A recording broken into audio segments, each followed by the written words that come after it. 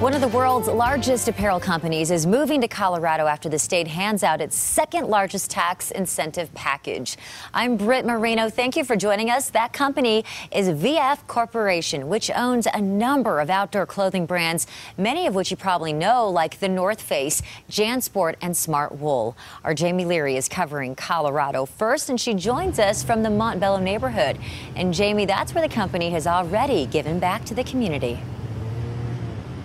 It looks like they're doing some restoration work here, but this is the open space park in Montbello donated by NorthFace through the VF Foundation, equipped with a beautiful climbing wall. This is what they're all about, and they say they plan to give back in a big way to Colorado. That tax incentive, $27 million to be exact, and VF says it's going to do a dollar for dollar match, and just like this park, invest that money right back into our community. The company says that it chose Colorado specifically because of its local talent pool. It's no secret there are many Coloradans who have the skills required for an outdoor business model.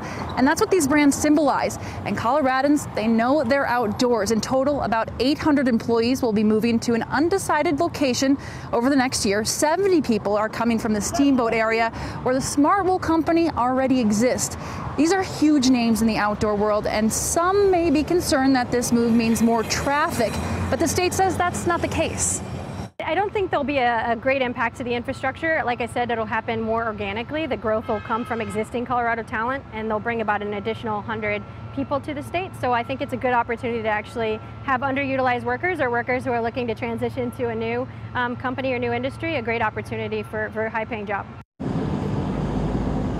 The company does have a list of requirements that it needs to make in order to get that $27 million. For example, it needs to keep and maintain some of those jobs for a period of time. It says in 2019 it plans for a soft opening, and it's currently looking for real estate around the metro area. Live in the Montbello neighborhood, Jamie Leary covering Colorado First. We'll stay on top of this one. Thank you, Jamie.